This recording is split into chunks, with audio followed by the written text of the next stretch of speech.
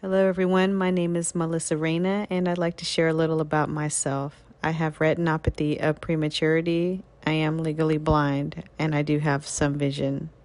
Some years back, I went and got an electrical engineering degree in technology, and most recently, culinary arts as a pastry chef. I used to have my own business called the Brownie Bowl. I made gourmet brownies, and most of my customer base was corporate.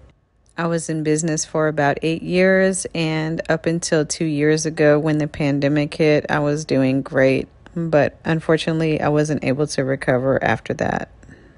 Baking will always be a love of mine, and I will always enjoy doing it. But now I'm into something a little more active, skating. I've only been skating for a short amount of time, but let me tell you, when I say this, I love it. I've enjoyed it so much that I wanted to share my love of skating with other blind and vision impaired people. So I started a nonprofit called Sensibility Skate. This is going to allow me to have programs to be able to teach other blind and vision impaired people how to skate. In fact, we're holding our very first summer class session as we speak.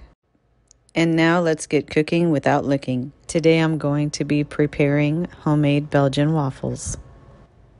I've added the following ingredients to a large bowl: 2 1/4 cups of all-purpose flour, 3 tablespoons of sugar, 1 tablespoon of baking powder, 1 teaspoon of cinnamon, and a half a teaspoon of salt. For the liquid ingredients, I've already separated and pre-measured everything. The recipe calls for 2 cups of milk, but I have 2.5 cups of milk, 1/2 cup of vegetable oil, and 2 eggs separated in bowls, 1 with egg yolks and 1 with egg whites. I use a whisk to slowly incorporate all of the dry ingredients into the bowl. I like to take my time doing this so that the cinnamon, sugar, and salt can all incorporate with the baking powder and the flour. I like to start from the center and slowly work my way around the outer edges of the bowl. I like to use a technique where I use my wrist and slowly turn the whisk instead of bringing the whisk out and around. So I will literally hold the whisk in one hand and use my wrist and just turn the whisk in place. Next, I have a metal bowl with a hand mixer and 2 beaters inserted into the mixer. I'm using a clean and dry metal bowl, and I'm pouring the egg whites into the bowl. Make sure that your bowl is clean and dry and oil-free. When I say oil-free, I mean try not to put your fingers inside of the bowl at all. Another tip is to use a little bit of lemon juice, just a small splash, and I mean very little. This is going to stop the egg whites from granulating and turning grainy if you over whip. So this is just a side tip. Now it's time to get whipping. So I'm going to slowly start my hand mixer at the lowest speed, and I'm going to tilt the bowl using the rings on the side of my metal bowl. I'm doing this because I don't want my hands to warm up the bowl from the transfer of heat. So I like grabbing onto the small little rings that are on either side of my mixing bowl. So I'm going to turn the speed on the lowest setting, and I'm going to start mixing. This is the time that I locate my rings and I tilt the bowl to get all of the egg whites and lemon juice on one side of the bowl. I keep the bowl tilted and I am going to start mixing now. To save time and everyone's hearing, I've lowered the volume of the mixer, and I'm also going to speed up this portion of the process.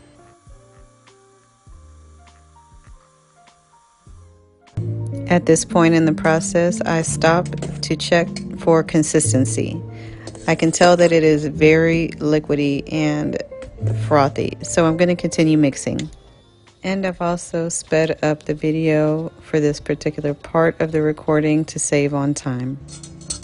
I slowly pull up some of the egg whites to see what the consistency is, and they are at soft peaks. What we're looking for is stiff peaks, so I'm going to continue to keep mixing, as well as speed up the recording. I use my hand mixer beaters while they're turned off and pull up some egg yolks again. I see that they're stiffer, but not as stiff as I need them to be for this particular recipe. So I'm going to continue at a slightly higher speed, but for a short amount of time.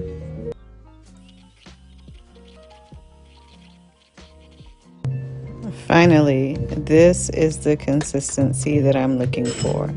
When you pull up the beaters, the egg whites should stick.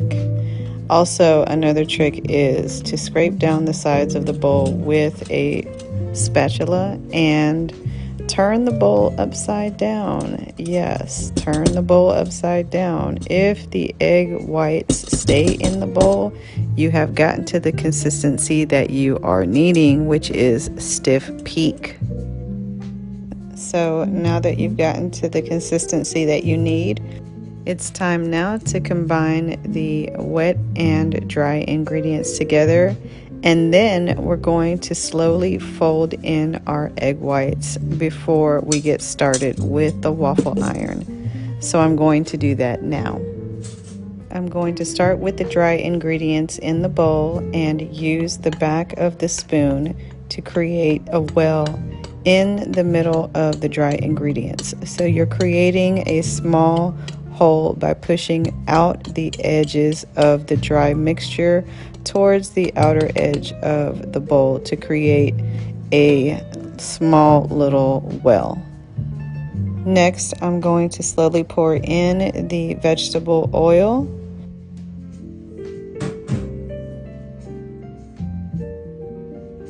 Next, I'm going to add the egg yolks in the center of the well.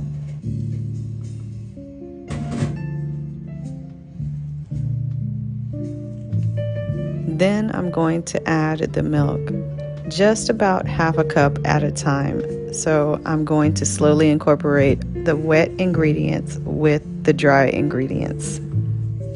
I'm going to also speed up this portion of the recording to save on time.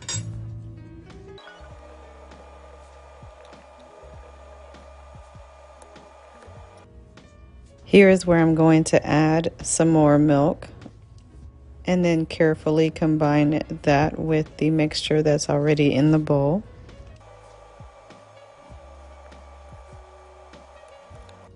I sped that recording up as well so I can add some more milk at this very moment and keep mixing.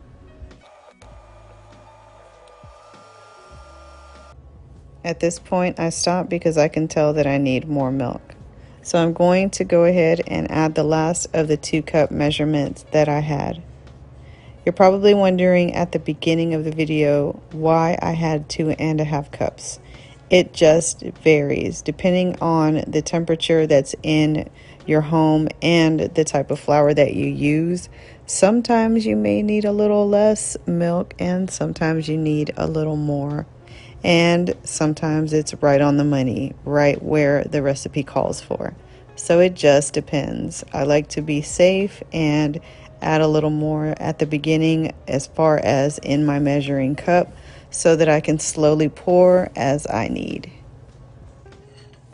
Now that I've gotten the consistency that I'm looking for from the wet and dry ingredients, I'm going to take the whisk out.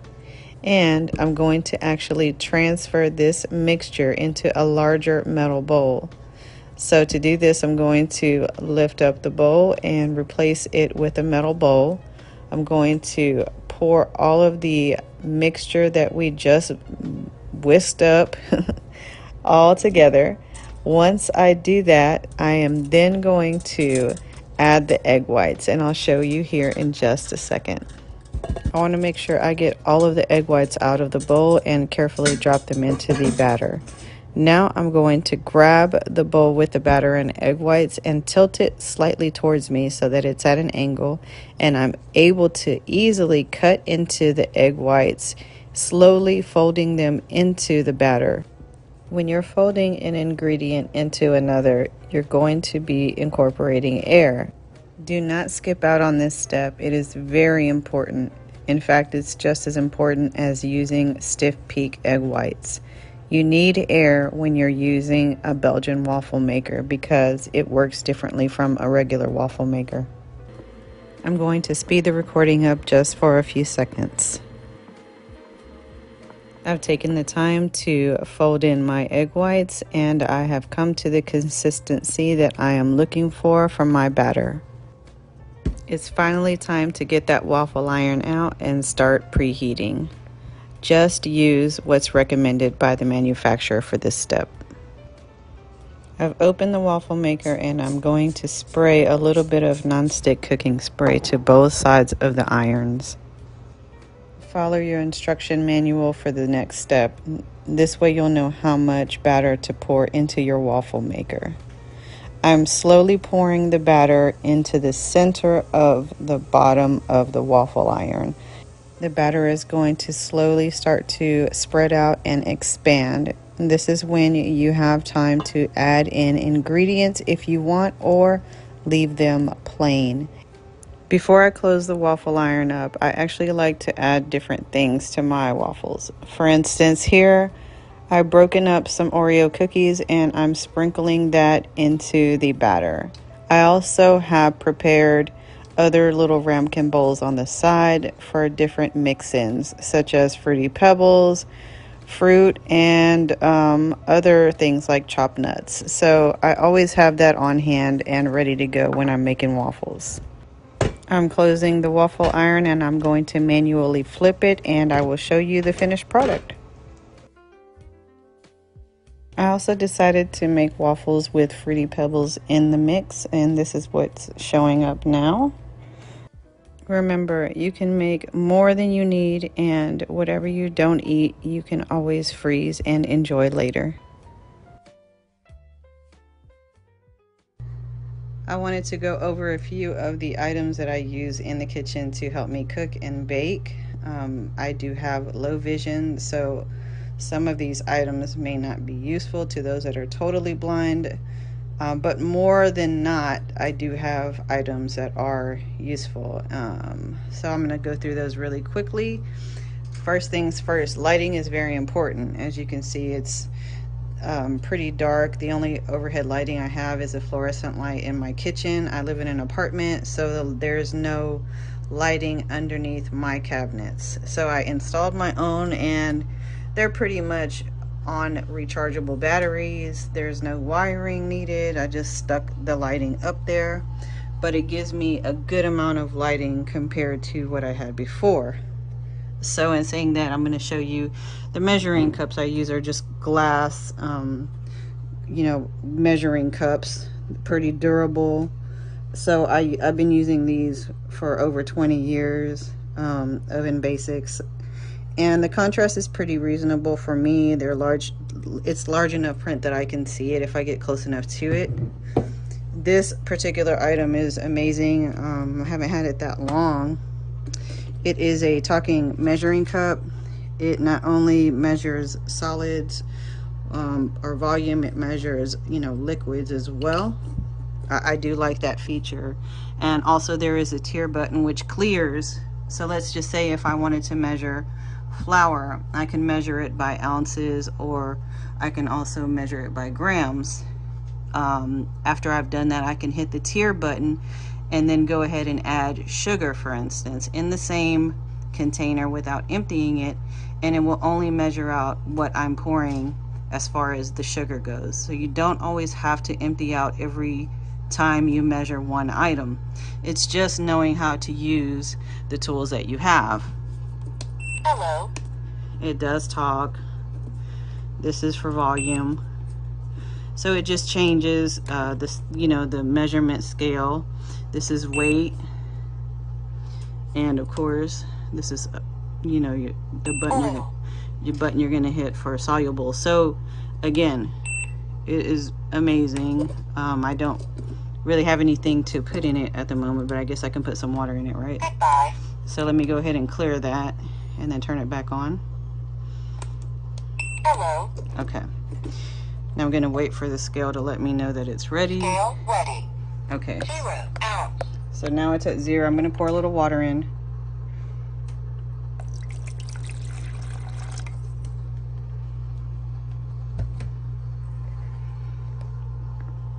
All right, I poured the water in. I did turn the sound off. Oil. So. Milk. Flour. Sugar. Water. There we go. 3/4 cup. And it's pretty accurate. It's not bad at all. Like I said, it's one of those items that you really want to invest in if you aren't able to see that well or at all. I can leave that information with Renee. Also, I have, you know, a food thermometer. So 74.8 degrees Fahrenheit. So of course we all have these that, you know, those of us that do a lot of cooking. It's a meat thermometer, but you know, you can use it for boiling water as well. It's not a candy thermometer, so you can't use this thermometer for the same thing as far as candy thermometers go. All right, the next item I have are these collapsible measuring cups made by Imperial Sugar. Just a quick tidbit, I'm gonna say. The professor that instructed me in culinary arts, baking and pastry school, he is the one of the ambassadors for Imperial Sugar. So all of the recipes that you see on the back of the Imperial Sugar bags are his recipes. And this particular set of measuring cups are collapsible, so they collapse down to be flat, so to save you space. They also are color, you know, identifiable. So, you know, your largest one is red, the next one is purple, and so on and so on. The other cool thing I like about these measuring cups, not only are they color identifiable, so if you remember, your one cup would be red if you have vision. If you don't have vision, you can feel the one. It's tactile, so it's raised up and it's on the silicone cup, so you can feel it as well as see the colors. Imperial Sugar did an amazing job at creating these, not really even thinking about them being accessible for the blind and vision impaired. But when I brought it to my instructor's attention, he was really amazed that that didn't even cross anyone's mind at the time. I also have measuring spoons that are color identifiable. So for the 1/4 teaspoon, I have the yellow, and so on. You know, it just goes on to the major measurements, ending with a 1 tablespoon, which is blue. So I use these all the time when I'm baking. They don't have braille, but you can easily put little braille labels on this if you chose to, or you can go with the metal ones that a lot of people use that also have the tactile numbers on them. So going on to the other part of my kitchen, I have this new air fryer. This air fryer is amazing for 2 reasons. It is connected to my Echo device, and all of you know her name, so I'm not going to say it. So I can literally control this particular air fryer with my voice.